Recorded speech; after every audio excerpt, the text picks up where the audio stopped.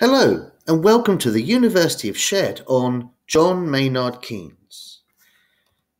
John Maynard Keynes was a British economist who had a significant and long-lasting effect on national and global economic policy.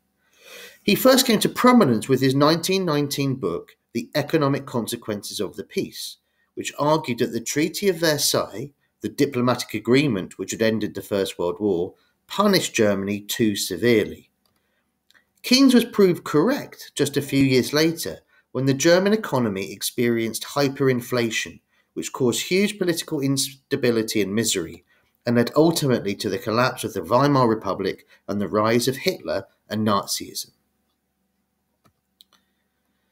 Throughout the 19th and early 20th centuries, economic thought had been dominated by neoclassical economics. This system believed fundamentally in free markets, that government involvement should be very limited, and that there should be balanced national budgets. In 1936, Keynes outlined his opposition to the neoclassical economic paradigm in his most important book, The General Theory of Employment, Interest and Money.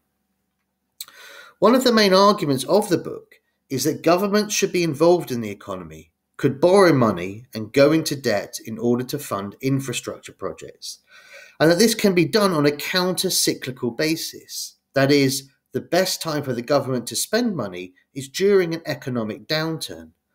One of the key benefits of this approach was full employment. This idea seems to have had some influence, although how much is debatable, on the New Deal program introduced by US President Franklin D. Roosevelt to combat the Great Depression.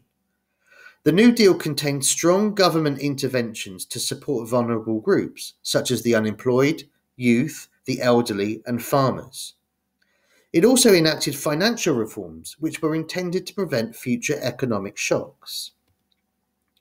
There is clear evidence of Keynes's influence on the economic policies of nation-states after the Second World War, where many of them created strong welfare states and a mixed economy approach, where some industries or parts of industries were nationalised, i.e. they were owned and run by the state, and some were privatised, i.e. they were owned and run by private companies and individuals.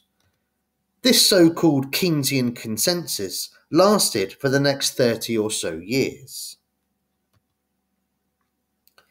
Keynes's thinking also had a huge influence at the transnational level.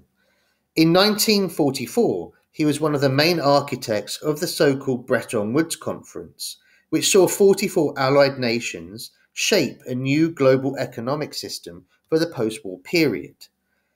Its main focus was on economic cooperation between nations and resulted in the creation of institutions including the World Bank, then known as the International Bank for Reconstruction and Development, and the IMF, the International Monetary Fund.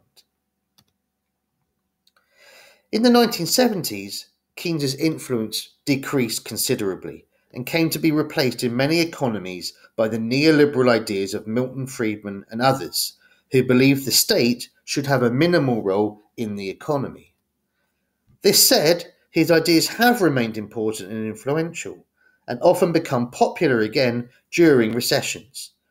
For example, the USA and UK's response to the 2007 to 2008 financial crisis contained a number of Keynesian elements.